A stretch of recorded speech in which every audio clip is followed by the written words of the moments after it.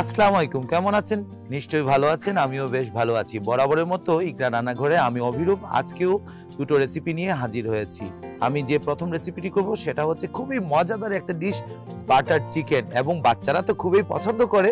তার সাথে আমি পরোটা করে দেখিয়ে দেব।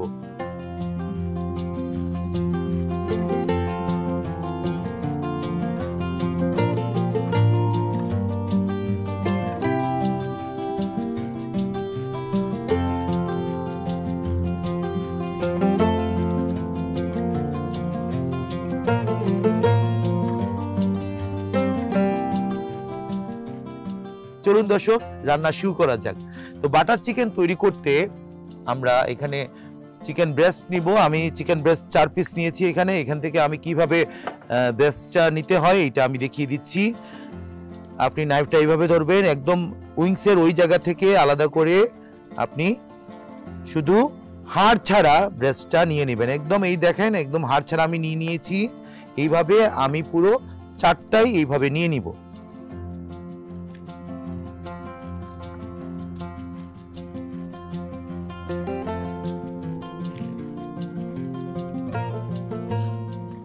আমি এইভাবে নিয়ে নিলাম।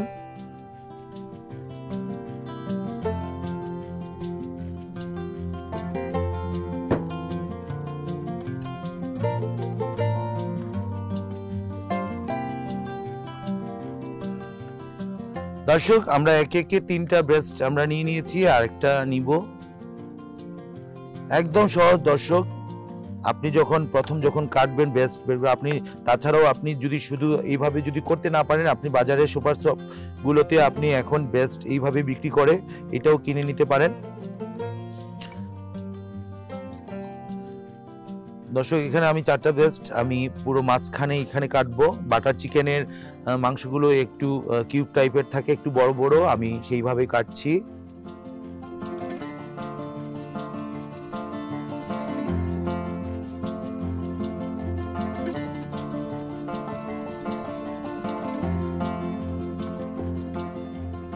এইভাবে মাঝামাঝি করে তারপর আমি এটাকে কেটে ফেলবো এইভাবে।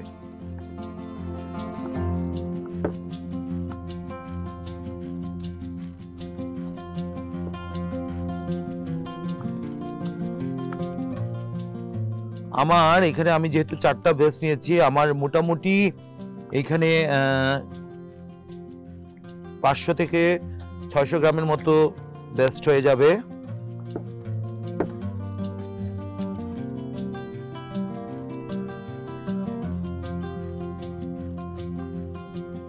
দর্শক, প্রায় কাটা হয়ে গেছে আমার, এখানে আর নাই। এখন আমি যেটা করব, আমি এখানে মিক্সিং বোল একটা নিয়েছি। এইখানে আমি মিক্সিং বোলে পুরো চিকেনটা নিয়ে নিব। নিয়ে নিলাম। এখানে একটা স্পুন নিয়েছি আমি। এখানে যেটা করব, একটু সয়া সস দিব 2 চামচের মতো, পরিমাণ মতো লবণ দিব,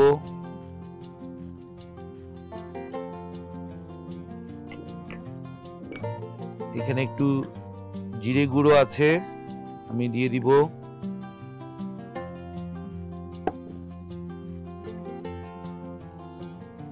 এখানে মরিচ গুঁড়ো আছে, আমি 1 চামচের মতো দিয়ে দিলাম।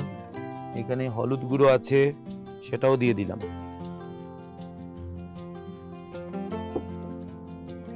আর একটু ধনে গুঁড়ো দিয়ে দিলাম। দর্শক, এটাকে আমি ভালো করে মিক্সিং করব। এটা মিক্সিং করতে করতে সেই ফাঁকে আমি স্টোভটা জ্বালিয়ে নিলাম। আমার প্যানটা গরম হতে থাকুক।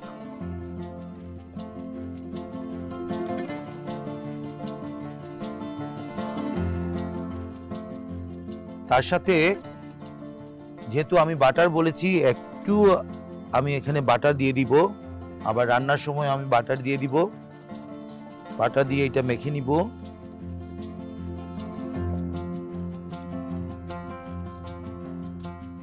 দর্শক, এটা আমার মাখানো হয়ে গেছে। এখন অলমোস্ট আমার প্যানটাও গরম হয়ে গেছে। আমি এখানে তেল দিয়ে এই চিকেনগুলোকে ভেজে তুলে ফেলবো। আমি এখানে মোটামুটি ডুবো তেলে ভাজবো এটা। আর একটু তেল দিয়ে দিব।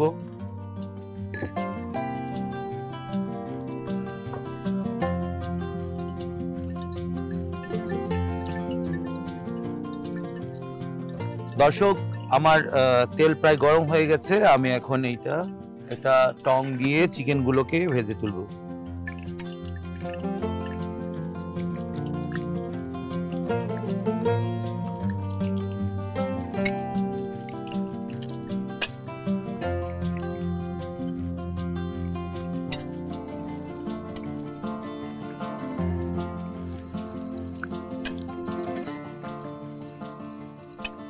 দর্শক, এইটা ভাজার সময় আমি একটু আঁচটা কমিয়ে দিব, কারণ আমার পুরোটা হতে একটু সময় লাগবে।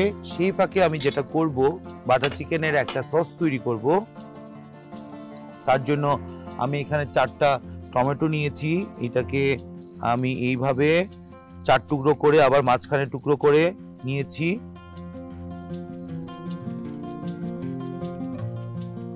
আমি এখানে টমেটোগুলো ঠিক মাঝখান বরাবর কেটে আবার টুকরো করেছি। এইভাবে টুকরো করব, সবগুলোই টমেটো টুকরো করব।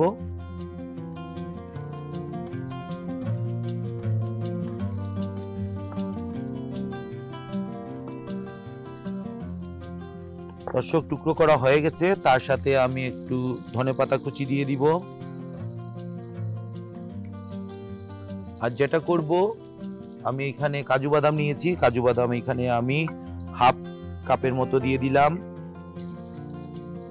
আর দিব 2টো কাঁচামরিচ। হ্যাঁ দর্শক, আমি এটা সসের জন্য এখানে দিব। ওইদিকে মাঝখানে আমার খেয়াল রাখতে হবে, যেহেতু আমি মুরগি এখানে ভাজতে দিয়েছি, এটাকে আমি একটা টং দিয়ে উল্টিয়ে দিব।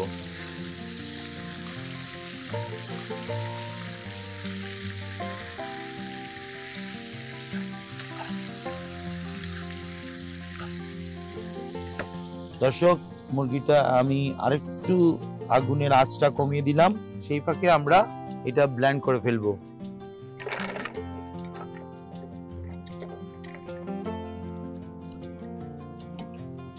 তার সাথে দর্শক একটু টমেটো সসটা দিয়ে দিব। আমি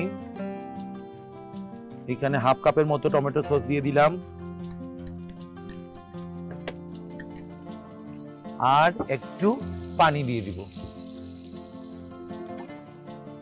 পানি দেওয়ার কারণ হচ্ছে, পানি দিলে মানে খুব অল্প পরিমাণ পানি দিবেন, তখন তাড়াতাড়ি এই ব্লেন্ডটা হয়ে যাবে।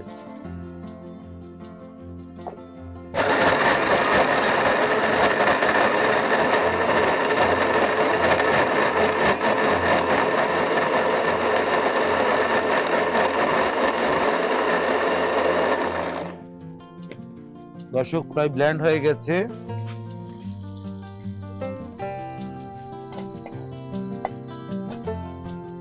দর্শক, আমি এখন আমার এটাও হয়ে গেছে, প্রায় মাংসটা ভাজা ভাজা হয়ে গেছে। আপনাকে বলে রাখা ভালো দর্শক, আপনি চাইলে আপনি পেঁয়াজ রসুনও বাটার সাথে দিতে পারেন। আমি শুধু এখানে বাটারের ফ্লেভারটা বেশি আসার জন্য আমি আসলে পেঁয়াজ রসুন ইউজ করছি না। তো আমি স্টোভটা নিভিয়ে দিলাম। আমি এখানে চিকেনগুলো তুলে ফেলবো। আমার প্রায় ভাজা হয়ে গেছে।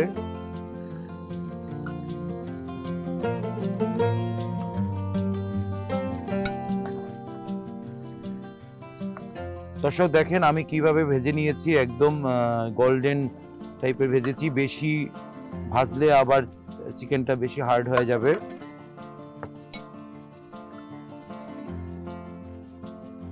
এখন যেটা দর্শক করব, আমি এই মিশ্রণটা এখানে ঢেলে নিয়ে নিলাম।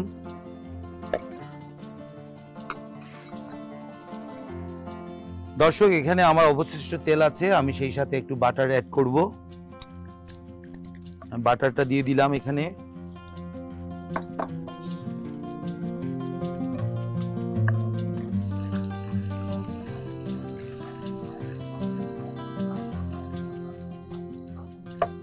দর্শক, আমি এটার সাথে একটু এখানে ফ্রেশ ক্রিম আছে, আমি ফ্রেশ ক্রিম দিয়ে দিব হাফের মতো, পরে আমার লাগবে আরো।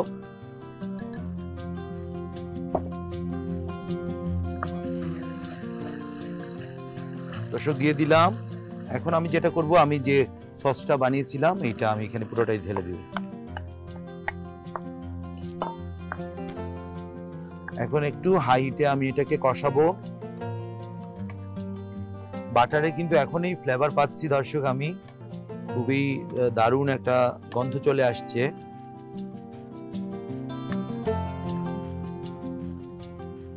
দর্শক, তার সাথে আমি একটু আবার এখানে কাজু বাদাম ইউজ করব। আস্ত কাজু বাদাম দিয়ে দিলাম কয়েকটা।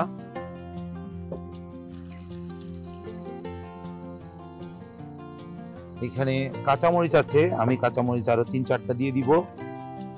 কাঁচামরিচের উপরই ভাগটা ভেঙে দিয়ে দিব যেন একটা ফ্লেভারটা চলে আসে। আমি 4টা কাঁচামরিচ দিয়েছি এখানে।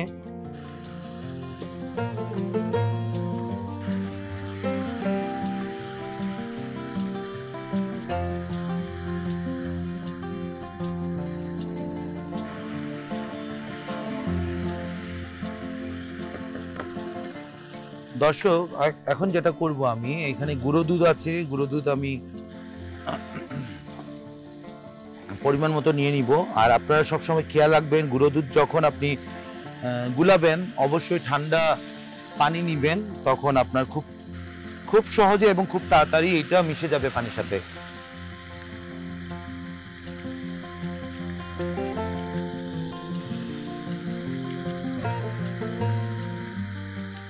হয়ে গেছে দর্শক, আমি দুধটাও এখানে দিয়ে দিব।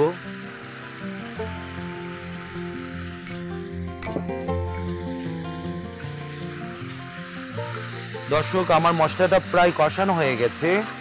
এখন আমি যেটা করব, একটু আঁচটা কমিয়ে দিব এবং যে চিকেন আছে এই চিকেনটা পুরোটাই দিয়ে দিব।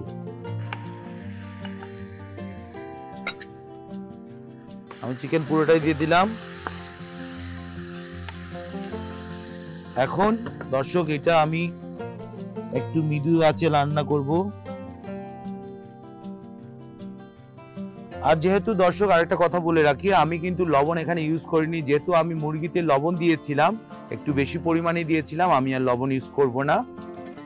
তো এটা ঢেকে আমি মৃদু আঁচে রান্না করছি, সেই ফাঁকে আমি পরোটাটা বানিয়ে ফেলবো।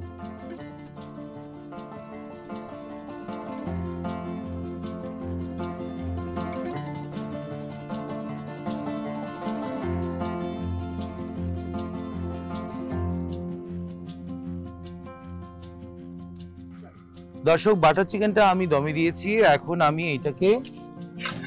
এখন আমি আরেকটা চুলায় আমি প্যান বসালাম, আমি পরোটা ভাজবো।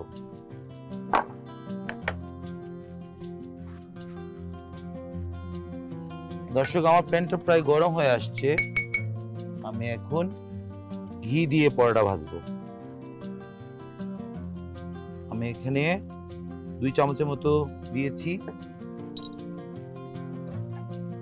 এবং আপনি তাওয়াটা গরম হলে চতুর্পাশে এইভাবে আপনি দিয়ে দিবেন যেন আপনার তলায় না ধরে পরোটাটা।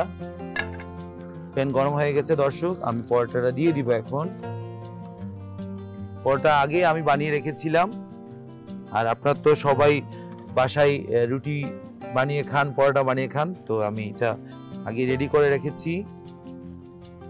এইদিকে খেয়াল রাখতেও হবে আমার এটা হয়েছে কিনা। দর্শক, বাটার চিকেন প্রায় হয়ে গেছে, আমি এখন স্টোভটা নিভিয়ে দিলাম। এখন স্ট্যান্ডিং টাইম আমি যতক্ষণ সময় লাগে তেল না ওঠা পর্যন্ত আমি এটা ঢেকে রান্না করব।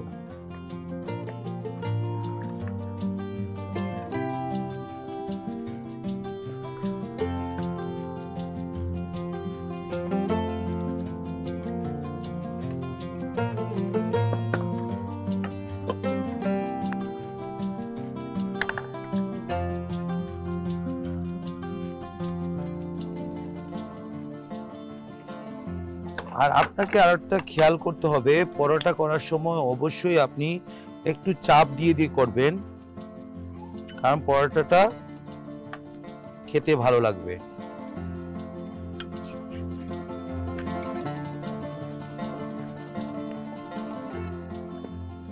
আমি আপনাদের সুবিধার্থে এখানে আজকে 2টো পরোটা করে দেখিয়েছি। আপনারা চাইলে পরিবারের জন্য আরো বেশি বানাতে পারেন। আর পরোটা বানাতে আসলে তেমন কোনো কিছুই লাগে না, মানে 3টা ইনগ্রিডিয়েন্টস দিলেই আপনার হয়ে যায়।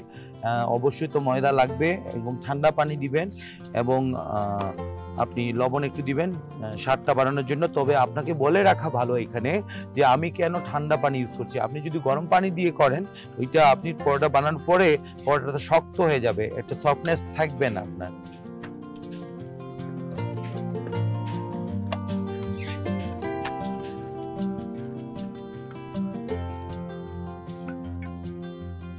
দর্শক আমি আরেকটু ঘি দিয়ে দিব।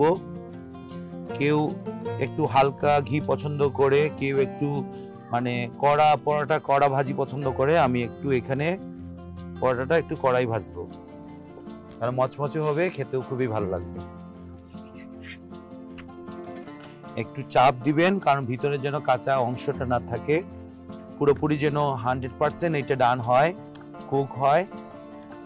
আমি চাপ দিয়ে করছি, এবং যতক্ষণ আপনি চাপ দিয়ে ভাজবেন ততক্ষণ আপনার পরোটার কালারটা খুবই অসাধারণ গোল্ডেন আকার ধারণ করবে। আমারটাও হচ্ছে আস্তে আস্তে, একটু হয়তোবা সময় লাগবে।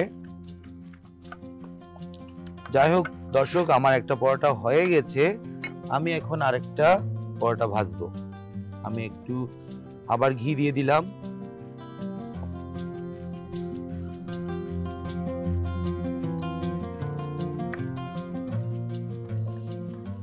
দর্শক এইদিকে দেখি আমার বাটার চিকেনে কি অবস্থা। হ্যাঁ দর্শক, তেল তো উঠেই আসছে, এত সুন্দর লাগছে দেখতে। পরোটার সাথে এটা খুব ভালো যাবে।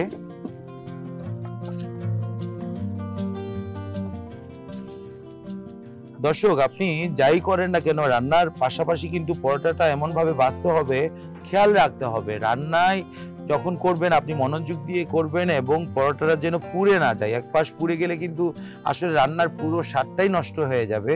তো এমন ভাবে পরোটাটা ভাজবেন যেন পুড়ে না যায়। আমি এইভাবেই আপনাদেরকে করে দিচ্ছি বা দেখাচ্ছি।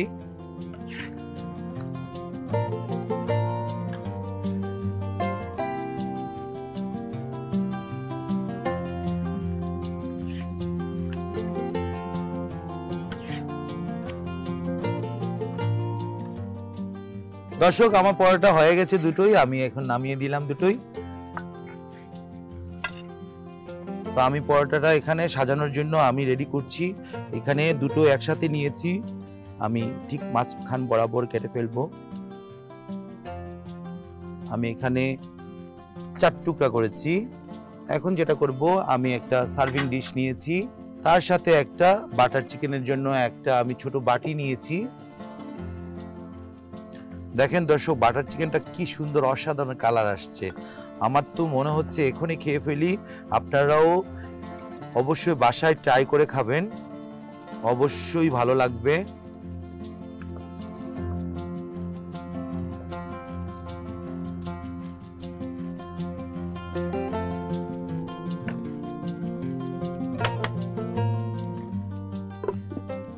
দর্শক আমার বাটার চিকেনটা আমি বাটিতে করে নিয়ে নিয়েছি। আমি এখানে দিলাম, যে পরোটাটা এখানে আমি কেটেছিলাম ওইটা একটু সাজিয়ে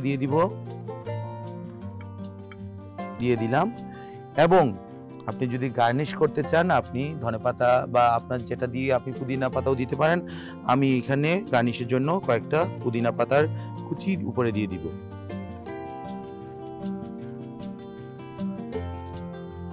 দর্শক হয়ে গেল খুবই মজাদার, একদম কি বলবো, খুব সুন্দর একটা ডিশ, বাটার চিকেন এবং তার সাথে পরোটা। অবশ্যই বাসায় ট্রাই করবেন। এবং আগামী পর্বে নতুন দুটো রেসিপি নিয়ে আমি হাজির হচ্ছি আপনাদের প্রিয় ইকরা রান্নাঘরে। ততক্ষণ ভালো থাকুন, সুস্থ থাকুন, খুদা হাফেজ।